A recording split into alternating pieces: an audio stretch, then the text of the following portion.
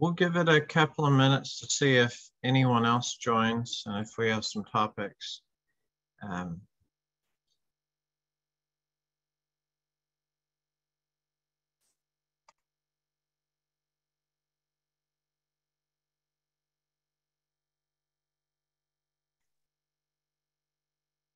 Victor. Good morning. Good morning, Taylor.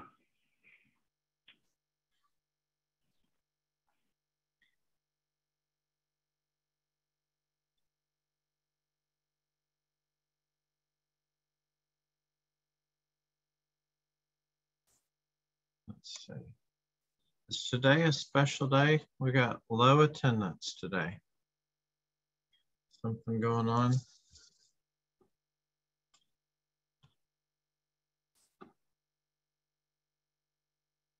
Daylight savings starts on the 13th, so that wouldn't be it.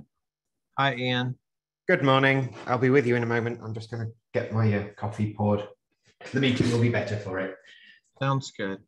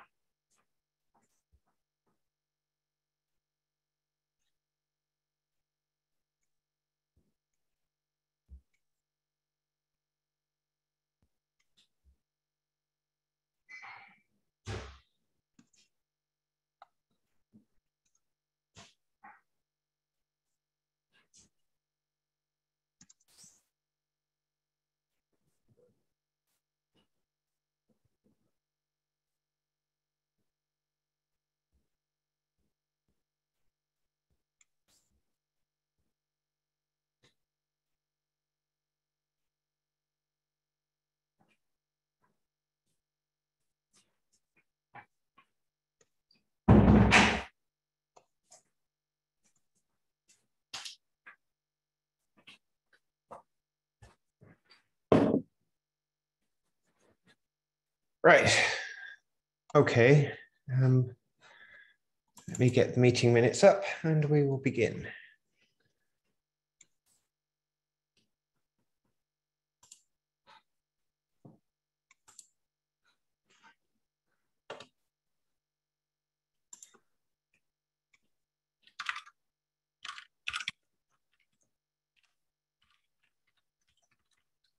Hi, Frederick. Hello.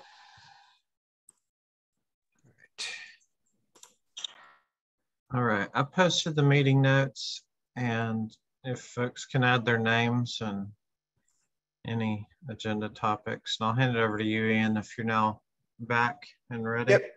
Yep, I'm here. Good morning, everybody. Right, I just need to. Right, so good morning. Welcome to the CNF working group for those of you who've come, which seems like 6 of us, so not a huge meeting and probably not a very long one this morning. Right, the upcoming events, the reason the daylight saving is in there is our meeting is tied to UTC, so it moves when daylight saving strikes. So come March the 13th, the meeting will shift, I believe, to 9 AM Pacific, as opposed to 8. As you know, that is how it works when UTC is what we're tied to.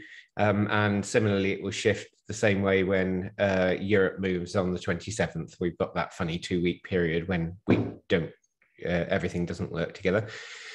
We have a set of upcoming events. The usual rules apply.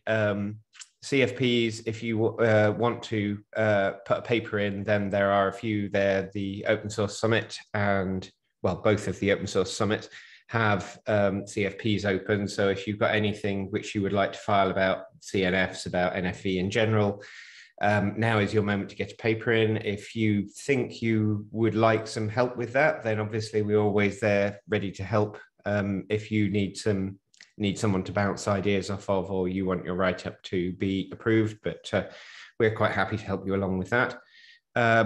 We'll do the pull requests in a moment, but I just wanted to mention, because we haven't got there yet and it's been on my mind for a few weeks, At the moment, the chairs are me, Taylor, and Jeff, who unfortunately hasn't been able to make it for a few weeks because he's got a conflict for the 3 different domains. Me from the CNF creators, developers, Taylor for the community, and Jeff for the CNF users. Our term is coming to an end in about, I think it's 4 or 5 weeks at this point. So we should probably send an announcement out and make it clear to everybody that if you would like to stand for one of the co-chair seats for next year, your moment is here. Now is your chance.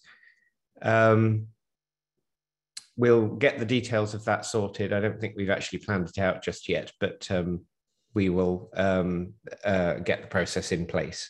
Our mailing list isn't used terribly much, but last time we did this, then we asked everybody to post on the mailing list, and I think it would be a good idea if that went out to the mailing list so everybody gets a chance to check up.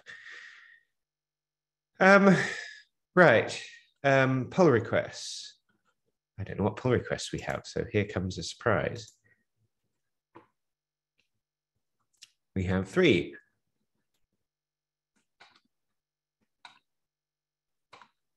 4. Can't even count. 4.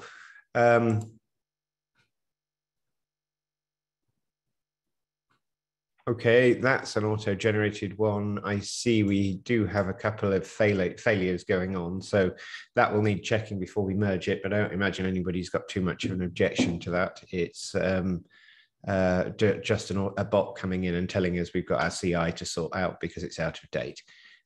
So I guess Taylor and I will go and double check that and see what we have to do. Configuration best practices for Kubernetes components. You can guess how much homework I've been doing this week. I haven't read this. Has anyone looked at this so far? Got any thoughts on the subject? Whose committee is it? I haven't taken a look yet, so.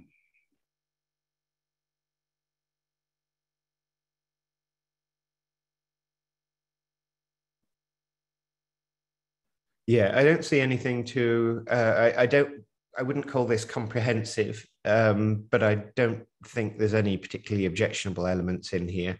I don't see much in the way of sources in the sense of this is why we should be doing it. When was this one created again?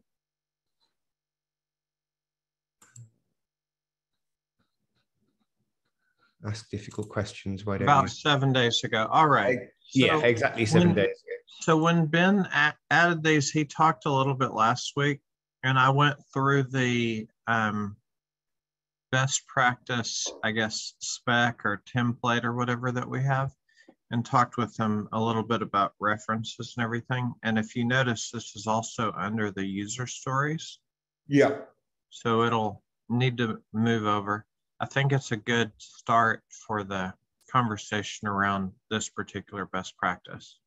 Yeah, I mean, I'm not sure that this needs a user story. I think we all accept that there are certain things that are considered to be good that you should do with Kubernetes. Right. And I wouldn't worry terribly much about justification, but if we did have some degree of sourcing to say, this is why we think these are the best practices we have and why we haven't bothered to put others in, then that would certainly help. But I would rather we committed it before much longer than made it completely comprehensive, because something is better than nothing. And again, I don't see anything terribly objectionable here. So that's a good point. So I would say it should be moved over is one of the things which I already told them. And then the related thing is we should probably review and update what's required in the proposals, best practice proposals area, because we do have some things that are required that we may not care about at this point for the first commit at least.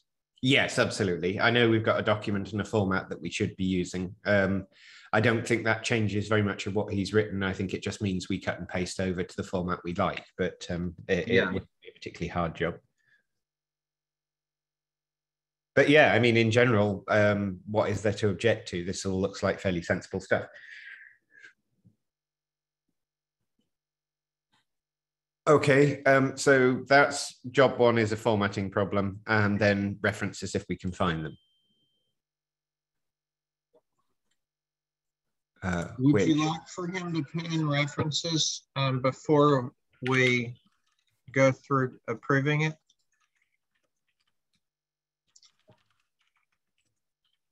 I think actually I'm not so bothered about that. But if there are any obvious ones, we could at least ask him. So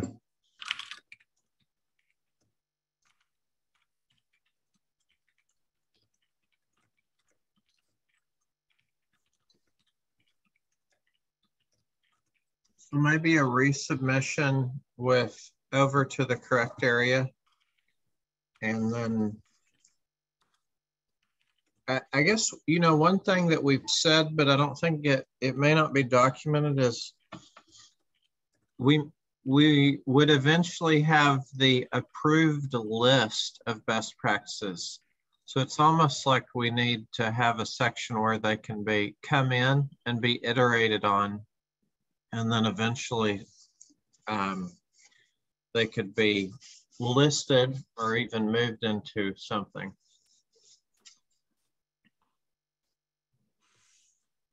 Well, yeah, I mean, iteration is effectively a pull request on the existing best practice. So Right. that should be having a best practice to iterate on. Having this committed would solve a bunch of problems for that, give us a space to work in.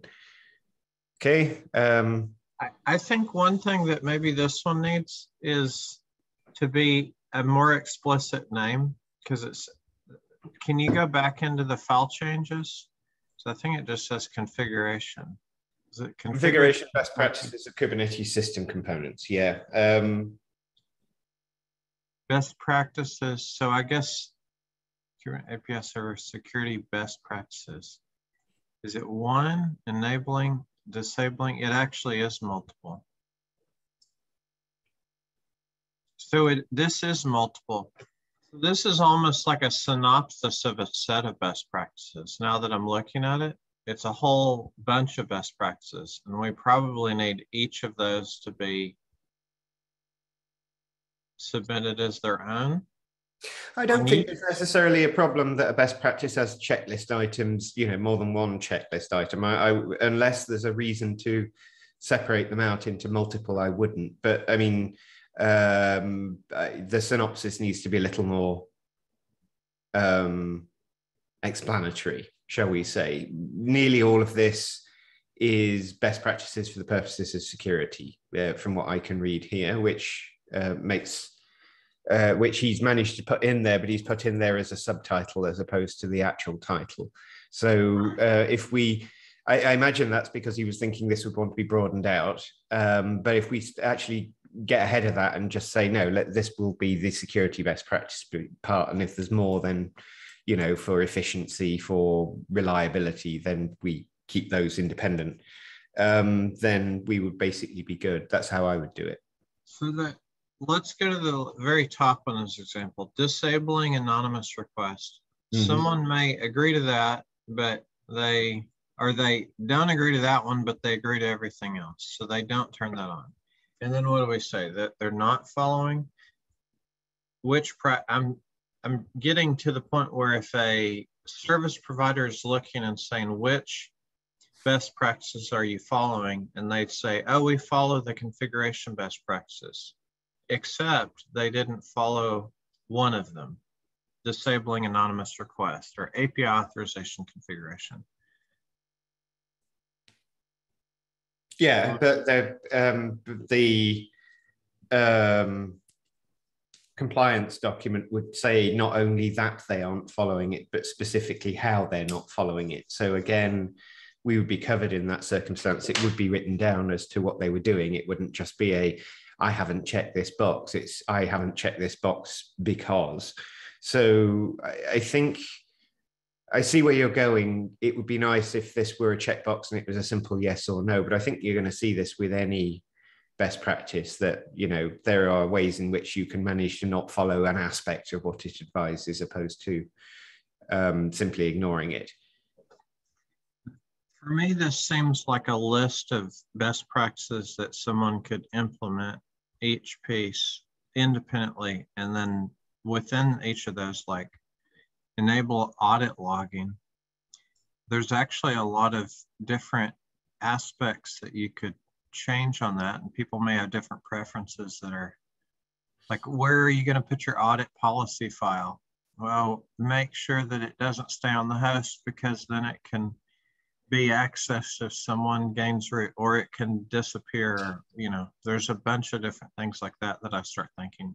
But those are then implementation issues versus you better have audit logging enabled or something if someone's going to claim that. Yeah, what are you arguing there? Are you saying that it's not detailed enough? Or no, are you I'm saying that each of these potentially should be their own document versus having them all listed. When you go and look at the user story section, like the supply chain attack, it seems fine to have them all split out until someone goes, oh, this one's really important. Let me do a bigger write-up. But this one seems like they are being stated as, here's a lot of different user stories. I'm sorry, a lot of different best practices, and each of these could be their own write-up with their own references of why it's good. Yes, they could, absolutely. But my question with that is the effort of breaking it down and the spreading of the information into multiple files actually making this more useful to us, or is it just basically burying the information, making it a little more complicated to use? Because I think the result works out the same. You would have to comply with all of these, or you would have to detail why you weren't complying with some of them. You wouldn't simply say, I am not complying with security best practices and I'm not giving you any detail as to why, because we ask for that in terms of how compliance is written up. All right. So one thing that would help would be, if we're going to say that people should do references, which I think references should be a part of any of the best practices put forward, then it would be good if you're going to have multiple practices included in one document, to make sure that you have a reference for each of them, ideally. Oh, yes, absolutely. I'm still good, even though I kind of lean towards splitting it up. I'm good with having, if that happens, it could happen after the first iteration where we get this in with references in the correct area, not under user stories. Yeah. And then it can be decided to be split up or added to. Does anyone else have thoughts? There's a lot for me and then I.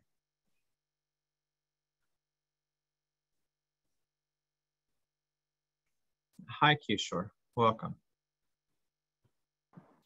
Hey, hi.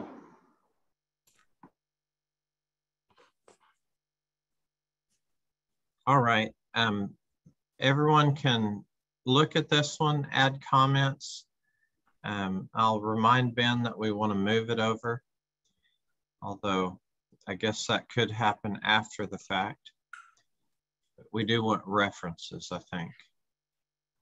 Yeah, I mean, actually, if it comes down to it, I would want it to be moved as a first step. The references I would take as a wish list item that we can't have straight away. I can't see, I think one or two of these things could do with a bit more detail, like the credential type and detail, because this one seems to be asking for, you know,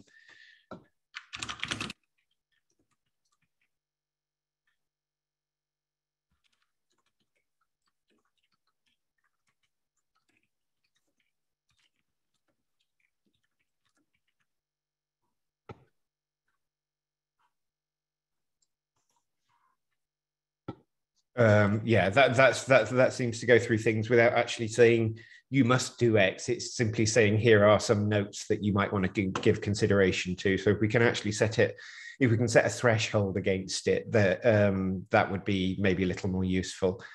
You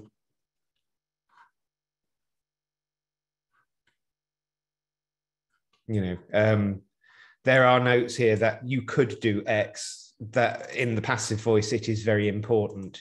We just need to, you know, bring that back to a threshold. You have done this or you are not in compliance.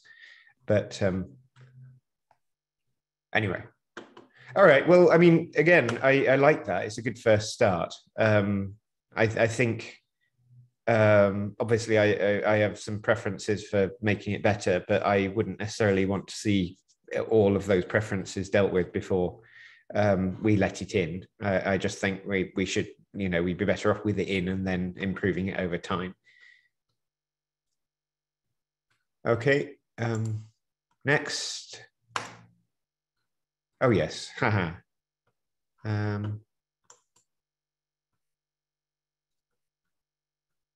Yeah, this one's on my homework thing. It's been sat here for a month plus, and I need to do my homework on it. So, but I don't see that it's getting more comments. Let me take that and run with it. I will put another pull request out and get the comments that Pankaj dealt with, and deal with it. Most of what he said, I believe we agreed, was recommended rewording to make it more understandable. But I didn't see anything in there that was desperately needed to improve the content. It's really just the comprehensibility that seems to be in debate. So with a few rewordings, then I would hope that's ready for commit. Which means I'll take the work in progress label off of it as well. This is Jeff's story, which apparently is now getting old, so probably in need of actual committing. Jeff should be on the next call after the time shift. He had said that he won't have a conflict. Oh, good. Let's just hold off until next week, and you and I can both beg him to make sure he's on that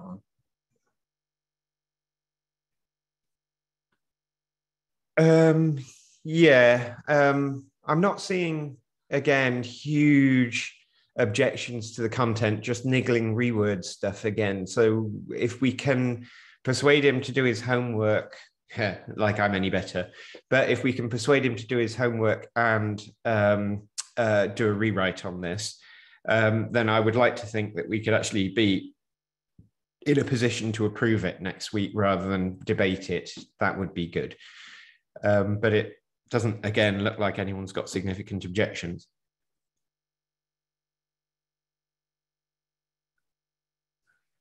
But yeah, best held until Jeff himself has an opportunity to comment on that. Is Jeff running tomorrow, next week's meeting as well?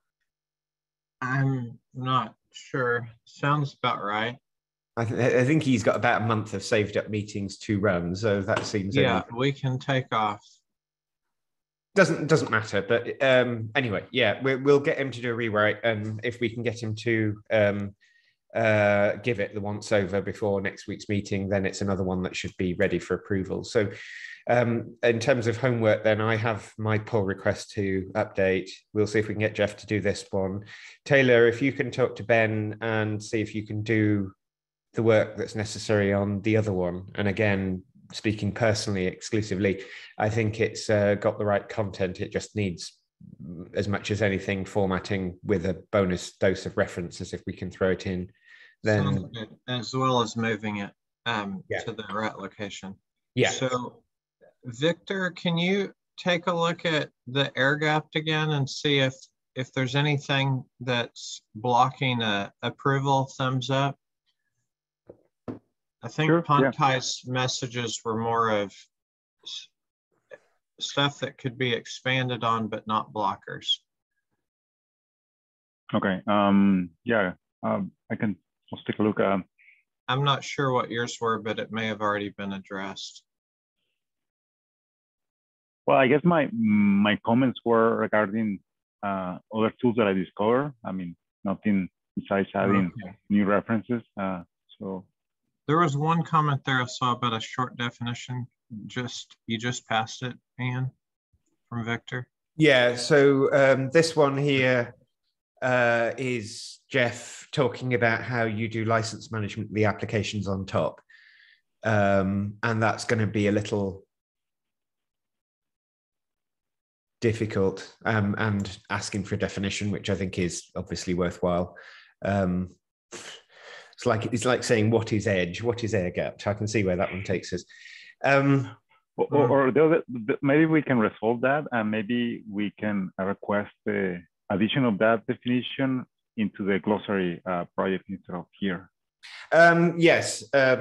If you think there is a simple way of rewording this, then obviously you can propose a change on this as opposed to give Jeff some clues as to what you're looking for. If you think it involves clarity in the glossary, then please stick a pull request on the glossary.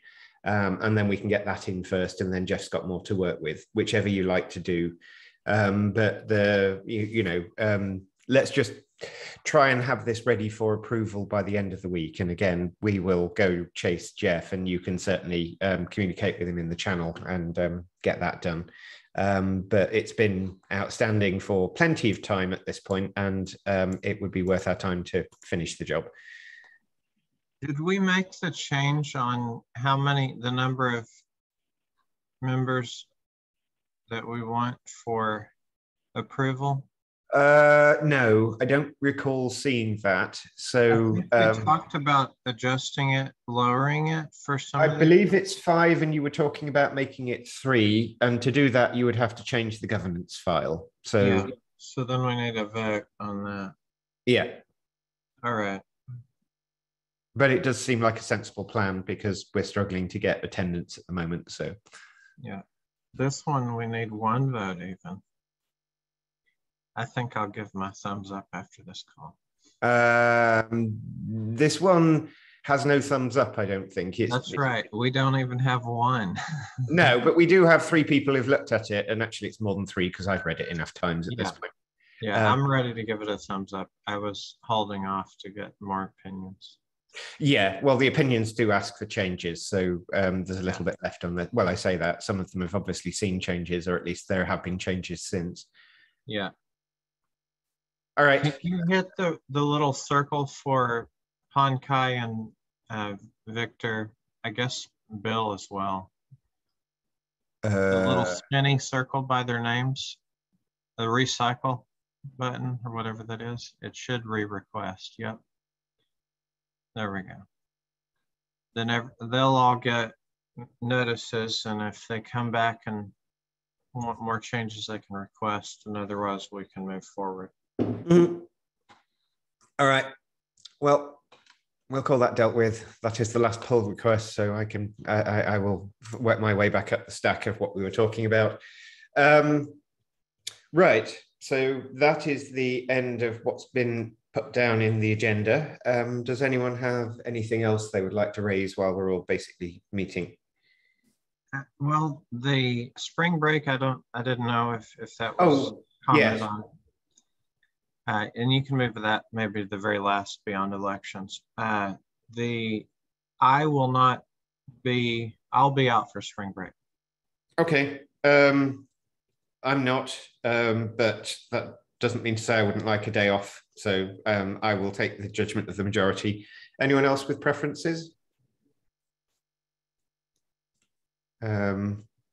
Looks to me like we haven't got that many Americans here, so spring break may not be a concern to everybody. But I think if March the 14th is literally next week, isn't it? Yep. Okay, so let's take that to the channel and make sure we actually have everybody's consensus. My answer here is I don't care either way. I'm not going to say if there's not enough people coming, then I would obviously cancel, but I'm perfectly capable of coming along. So ideally, the next one, Jeffrey will be on to help move some of those things forward. I see Lucina typing, so have you volunteered for that?